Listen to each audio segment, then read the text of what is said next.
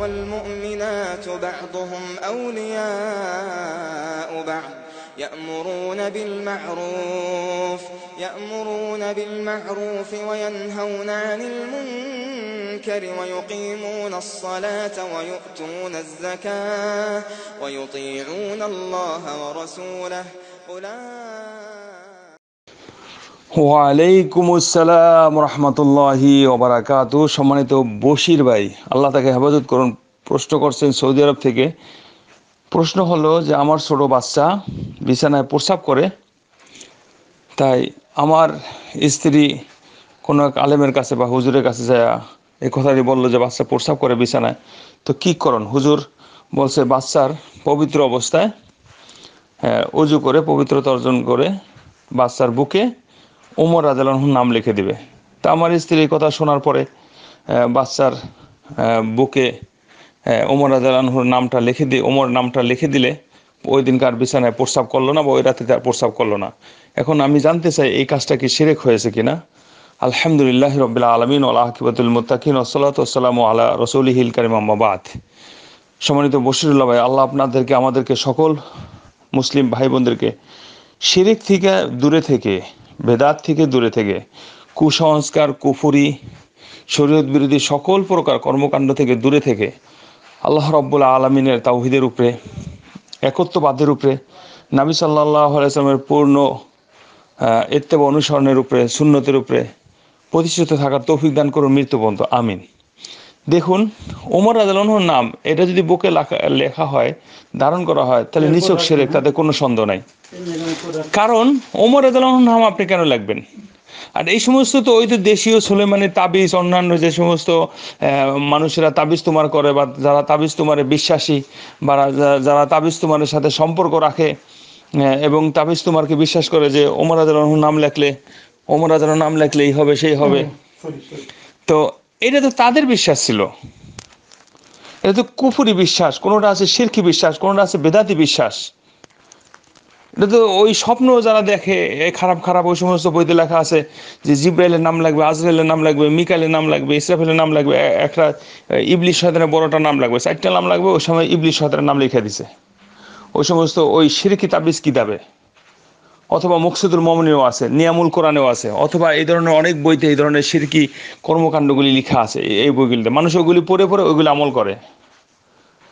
তো এখানে কতগুলি প্রশ্ন। প্রথম কথা শুনে রাখুন যে ওমর রাদিয়াল্লাহু আনহুর নাম আপনাকে লিখতে হবে, লিখলেই যে প্রস্রাব থেকে বিরত থাকবে, এখানে কতগুলি দৃষ্টিভঙ্গি। 1 নম্বর দৃষ্টিভঙ্গি হলো যারা বিশ্বাস করে যে ওমর রাদিয়াল্লাহু আনহুর নাম লিখলেই হবে, তাদের বিশ্বাসের মূলে এই একটা বিশ্বাস যে ওমর রাদিয়াল্লাহু আনহু সম্পর্কে যেহেতু আল্লাহ রাসূল সাল্লাল্লাহু আলাইহি ওয়াসাল্লাম বলছেন যে এক রাস্তা দিয়া শয়তান গেলা, যে রাস্তা দিয়ে ওমর রাদিয়াল্লাহু আনহু যায় ওই রাস্তা দিয়ে শয়তান যায় না, অন্য রাস্তা দিয়ে যায়। তার মানে বুঝাতে চাচ্ছে এটা যে ওমর রাদিয়াল্লাহু আনহুর নাম লিখলে যেহেতু প্রস্রাবের ওয়াসওয়াসা শয়তানি কুমন্ত্রণা থেকে আসে, অনেক সময় শয়তান ওখানে এসে প্রস্রাবের ওয়াসওয়াসা দেয় বাচ্চাদেরকে, যে বাচ্চারা মনে করে যে বিছানাতে প্রস্রাব করতেছে, প্রস্রাবের জায়গায় আসলে বিছানায় প্রস্রাব করতেছে। শয়তান এসে তাকে বিভিন্ন কিছু দেখায়, এই মনে করে যে ওমর রাদিয়াল্লাহু আনহুর নাম লিখলে যে শয়তান আসবে না, এই একটা বিশ্বাস। তো এই বিশ্বাস তো শয়তানই করাইতেছে। শয়তান বিভিন্নভাবে ওয়াসওয়াসা কুমন্ত্রণা দিয়া শিরকের মধ্যে যাতে লিপ্ত করাইতে পারে, এবং সে শয়তান চায়ও যে ওমরের নামটা লেখ যাতে আল্লাহর সাথে শিরক হয়ে যায় এবং তোকে শিরক করায় যে আমি জাহান্নামে নিতে পারি।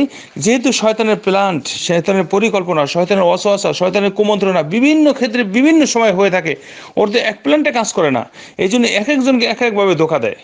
মুমিন বান্দাকে একভাবে ধোঁকা দিবে, নামাজিকে একভাবে ধোঁকা দিবে, যারা হজ করতে আসে তাকে একভাবে ধোঁকা দিবে, যে কোরআন তেলাওয়াত করে তাকে একভাবে ধোঁকা দিবে, যে কোরআনে হাফেজ তাকে একভাবে ধোঁকা দিবে, যে আলেম তাকে একভাবে ধোঁকা দিবে, যে নামাজি পরেশগার সে একভাবে ধোঁকা দিবে, মহিলাকে একভাবে দিবে, পুরুষকে একভাবে দিবে, বাচ্চাদেরকে একভাবে দিবে, বুজুর্গকে একভাবে দিবে, পীরদেরকে একভাবে দিবে, পীরদেরকে যারা পীরদেবী করেছে তাদেরকে শয়তান অস্বস্থা দিয়ে রাখছে। এরকমভাবে বিভিন্ন কিছু বিভিন্নভাবে শয়তানের প্ল্যান করবো না। এগুলো আমার কথা নয়, বড় বড় আল্লামাদের কথা। আল্লামা ইবনুল কাইয়িম রাহিমাহুল্লাহ তালবিস ইবলিস একটা বই লিখছেন, পড়ে দেখুন সেটা কত বড় শয়তান, কত দিক থেকে ধোঁকা দেয়, কত প্ল্যান পরিকল্পনা শয়তানের ওয়াসওয়াসা কুমন্ত্রণা থাকে। তো এই মানুষের মনে এই একটা ওয়াসওয়াসা যে ওমর রাদিয়াল্লাহু আনহুর নাম লিখতে হবে, ওমর রাদিয়াল্লাহু নাম লিখলে শয়তান আসবে না। তো শয়তান এগুলি করছে যাতে ওমরের নামটা লিখে তাকে শিরক করায়, আর ওয়াসওয়াসা কুমন্ত্রণা দিয়ে রাখছে তার মনের মধ্যে, দিলের মধ্যে এইগুলি কুমন্ত্রণা ঢালছে। যেমন শয়তান একজন আরেকজনের কাছে ওহী করে, ইউহি বাযুহুম ইলা বাযিন যুখরুফাল কওলি গুরুরা, শয়তান একটা কাছে আর একটা ওহি করে। তো ওই তার মানুষ শয়তানও এরকমই, একটা কাছে আর একটা ওহি। শয়তান তো দুই প্রকার, মানুষ শয়তান, জিন শয়তান, মিলে জিন্নাত ওয়ান নাস। তো এখানে বিষয় হলো যে আপনি ওমর রাদিয়াল্লাহু আনহুর নাম লিখবেন, তো ওমর রাদিয়াল্লাহু আনহুর নামের আর বড় নাম আপনার লেখা দরকার তাহলে হিসাবে। পৃথিবীর মধ্যে আল্লাহ সুবহানাহু ওয়া তাআলার পরে শ্রেষ্ঠ ব্যক্তি আল্লাহ রাসূল বাদ দিয়ে কেউ আছে আর পৃথিবীতে?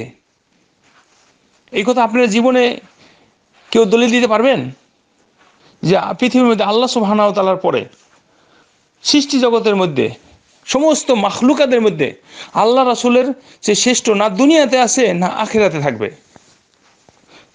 আল্লাহর পরপরে যার সম্মান, তাহলে যদি লেখতেই হয় তাহলে ও আল্লাহ রাসূলের নামটা লেখা দরকার ছিল, মুহাম্মদ লেখা দরকার ছিল।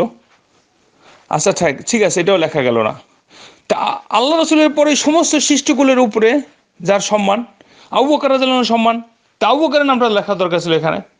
তারপরে ওমর রাদিয়াল্লাহু আনহুর সম্মান, তাহলে ওমরের নামটা এখানে কেন আসলো? এদিকে বোঝা যাচ্ছে যেগুলি শয়তানি অস্ত্র কুমন্ত্রণা শয়তান ঢেলে দিছে আর মানুষের মনে বদ্ধমূল হয়ে গেছে।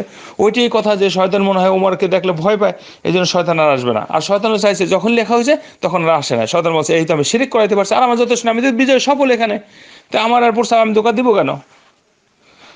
তারপরে আল্লাহ রাসূলেরটা বাদ দিলাম, আবু বকরেরটা বাদ দিলাম, ওমর রাদিয়াল্লাহু আনহুর নাম বাদ দিলাম, আমাদের নবী সাল্লাল্লাহু আলাইহি ওয়াসাল্লামের নামটা এখানে আল্লাহর সাথে কোনোভাবেই অ্যাড না করে সেই সর্বসক্রিয়ভাবে দরকার ছিল আল্লাহ সুবহানাহু ওয়া তাআলার একটা নাম যদি লিখতেই হয়।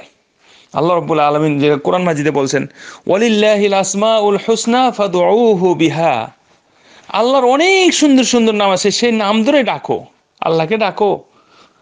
ওয়ালিল ওয়াদারুল্লাযিনা ইলহিদুনা ফি আসমাই, যারা নাম নিয়ে অপব্যাখ্যা করে, নাম নিয়ে এই সমস্ত শিরক এবং বেদাতি কাজে লিপ্ত হয়, কুফরি কাজে লিপ্ত হয়, অপব্যাখ্যা কাজে লিপ্ত হয়, নাম নিয়ে তাসবিহ করে, তাহরিফ করে, বাতিল করে, পরিবর্তন করে, ধরন বর্ণনা করে, কাইফিয়ত বর্ণনা করে, নাম নিয়ে বিভিন্ন ধরনের তাফসির, অপব্যাখ্যামূলক তাফসির করে, সব বাদ দিয়ে সরাসরি যেভাবে নামের ক্ষেত্রে বিশ্বাস দরকার সেইগুলি করতে বলছেন আল্লাহ। আর যদি আল্লাহর একটা নাম লেখা যাইতো তাহলে তো একটা বুঝ মানান যাইতো যে ঠিক আছে রহমান নামটা লিখে দিলাম, তো সেইটা তো হওয়ার দরকার ছিল, রহিম নাম দরকার ছিল। তারপরও সবার উপরে প্রশ্ন হলো রহমান নামে কি আপনার বুকে লেখা যাবে?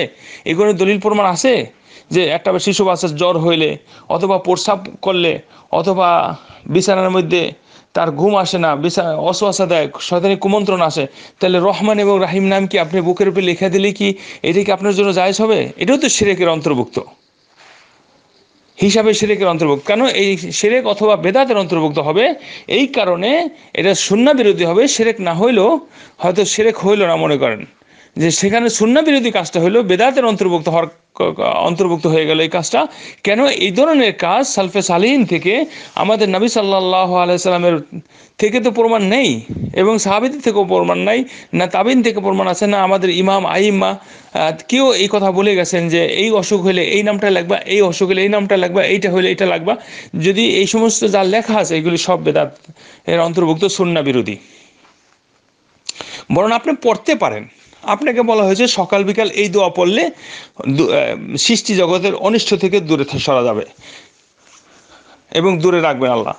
কোনো নতুন স্থানে গেলে আলাদা দোয়া, ঘর থেকে বাইরে আলাদা দোয়া, টয়লেটে গেলে আলাদা দোয়া, টয়লেট থেকে বাইরে আলাদা দোয়া, ঘুমের সময় আলাদা দোয়া, ঘুম থেকে ওঠার পরে দোয়া, ঘুমে যাওয়ার আগে দোয়া, তারপর ওযু করার সময় দোয়া, তারপরে রুমে থাকলে এক দোয়া, রুমে প্রবেশ করলে এক দোয়া, রুম থেকে বাইরে হলে এক দোয়া, রাস্তাঘাটে নতুন স্থানে চললে এক জায়গায় দোয়া, নতুন স্ত্রী বিবাহ করলে একটা দোয়া, নতুন কোনো কিছু কাপড় পরলে দোয়া, খানার পরে। এই যে দোয়াগুলো এই মানুষের জীবনে কিসের সাথে সম্পৃক্ত?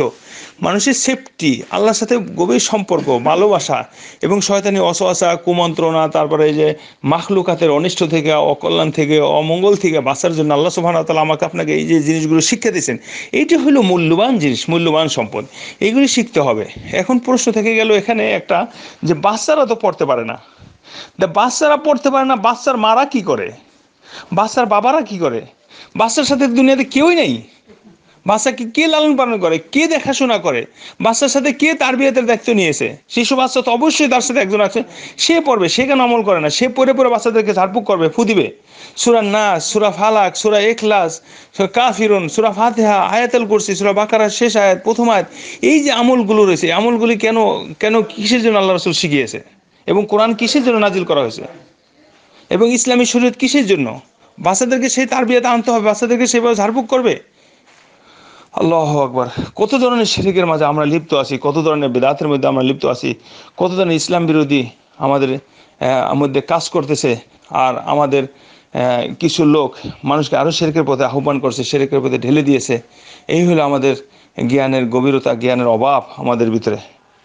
আমরা এইগুলি একদল বললে আরেক দল বিরোধিতা করে, গীবত করবে, ইউটিউবে আলোচনা করবে, কুৎসা রটনা করবে, আবার বিভিন্ন এক জায়গার দলিল আরেক জায়গায় এসে অপব্যাখ্যা করে এটাকে মানুষের মাঝে কি করবে, রঙ্গসঙ্গ করে তুলবে। আর ওই জাতিগুলি স্লোগান দিবে, ঠিক বুঝি আর না বুঝি আমি ঠিক বলতে সক্ষম। আল্লাহ আমাদেরকে সকল প্রকার শিরক এবং বেদাত থেকে হেফাজত করুন। হাজা সাল্লাল্লাহু তাআলা নবিনা মুহাম্মদ। আসসালামু আলাইকুম ওয়া রাহমাতুল্লাহি ওয়া বারাকাতুহু। قائما بالقسط لا إله إلا هو العزيز الحكيم إن الدين عند الله الإسلام وما اختلف الذين أوتوا الكتاب إلا من